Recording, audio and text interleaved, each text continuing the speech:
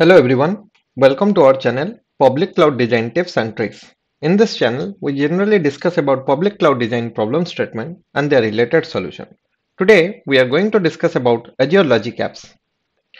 So today's problem statement, how to create and run automated workflows in public cloud. And the solution which has been provided by Microsoft Azure is Azure Logic App Workflow, AWS Step Function, and Google has Google Workflow. We are going to discuss about Azure Logic App Workflow in this video. What is a workflow?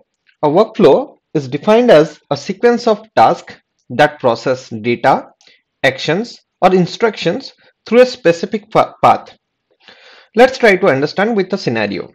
So you are placing a request in an e-commerce system. So after you place a order in the e-commerce system in the portal, that means the order has been placed successfully, and we are expecting we will receive an email of an order.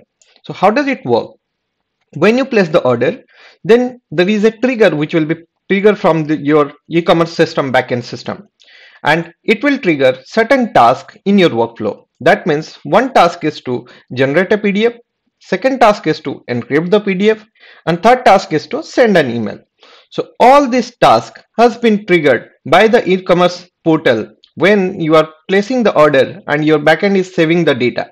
From there, all these tasks have been sequentially executed, which is nothing but known as the workflow management flow process. So with this workflow management, you are generating the backend different actions or different data processing or different instruction to execute. And as a result, you are giving a result in an asynchronous mode. That is what a simple definition of workflow. Now, what is Azure Logic App? So Logic App is nothing but a cloud-based workflow management service which integrates your apps, data, services, and systems. It helps you to build highly scalable integration solutions for your enterprise as well as business to business scenarios or cases. It enables you to connect legacy, modern, and cutting-edge systems across modern, on-premise, and hybrid network or hybrid environments. Now, let's try to understand how many different types of Logic App resource are available. So there are two types. One is Logic App Consumption Resource Type. Another is Logic App Standard Resource Type. Logic App Consumption Resource Type depends upon it runs in multi-tenant Logic Apps, or also it can be integrated with integration service environment. We are going to discuss about integration service environment in detail. And when we are talking about multi-tenant Logic App, that means the tenant where or the hardware where the Logic App is going to be configured can be shared with multiple tenants. That means multiple organization can access that particular hardware. So that is what the simple definition of multi-tenancy, and that's where your Logic App is getting configured with your consumption plan.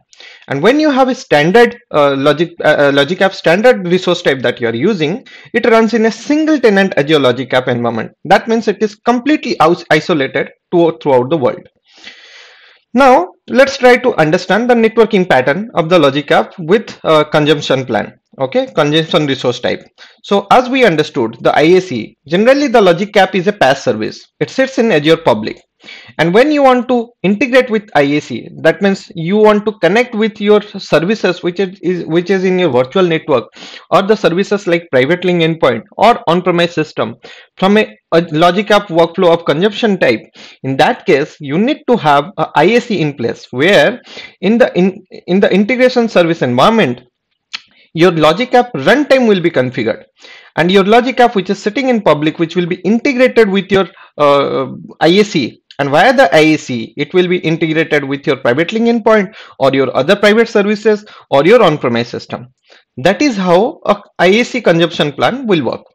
Then next we'll try to understand the Logic App with the standard plan. That means your Logic App, although it is sitting in public area, it eventually sits inside your virtual network. To reach this Logic App, you can use private link endpoint to reach this public app, And to delegate your outbound traffic, you can get your logic app runtime inside your own logic app subnet, and from the subnet via the outbound traffic you can reach your private network as well as on-premise system. And it is nothing but an isolated system which is completely a single tenant architecture. So this is the two different type of logic app virtual network configuration which is available. So you can use based on your uses. But if you do not need any virtual network anymore, then you can simply pass to pass connectivity you can realize in your logic app itself. You do not need IAC at all. Now, the key terms with logic apps. One is workflow, trigger, and action. Workflow is nothing but a series of steps that defines task or process. And each workflow starts with a single trigger. So there will be something known as trigger which will start your workflow. And a trigger is always the first step in any workflow. Like in e-commerce system, when you're placing the order, that means there will be a trigger which will start triggering. Okay, you can start preparing the PDF. Like that is the basic definition of a trigger. And an action is each step in the workflow after the trigger is fired, and every action runs some operations in the workflow. So each action does certain work.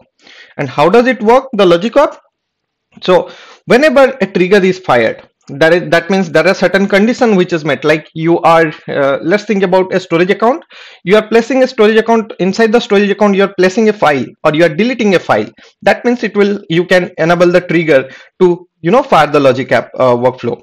So once the trigger is fired, or also there are certain cases where you can also scheduling capabilities are there. So you can initiate your trigger based on time, like night 12 p.m. or night 12 a.m. You can trigger the scheduling capabilities which will fire certain actions, and these actions will run the operations, and the operation will do the necessary activities.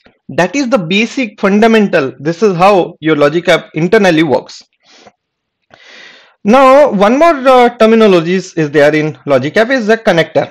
So what is a connector? A connector is a component that provides an interface to an external service. That means let's think about a Twitter agent.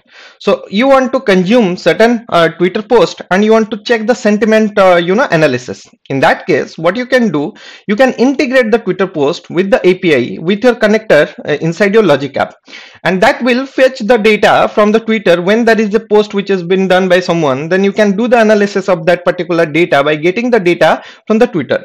So this is how logic app works to interact to use as connector to interact with outside services. So connector is nothing but an interface to interact with the services or external services. There are also custom connectors to access services that do not have pre-built connectors. So logic app has pre-built connectors, but if you want to have your own connectors, then you can also implement that. And to do that, you need to make sure the service or the connector should have the REST or SOAP API. That means the API that you want to make a call should always support REST or SOAP format. So as you can see here, with a service, it generates an open API file to describe an API, and from the API, it uploads it to the Azure portal, and from the Azure portal with the custom connector resource, you can connect to the respective services. So there are two types of connectors which is available. One is pre-built connectors, like Twitter and all, which is already available, and there are connectors which can be customized based on your need, based on your API, you can integrate it. So these are all basic fundamentals of logic apps that I have gathered from the logic app portal of Azure. If you like to know more about it, then please follow the description which has been given in the description box of this video. If you like it, then don't forget to share it and like the video and comment it. Thank you.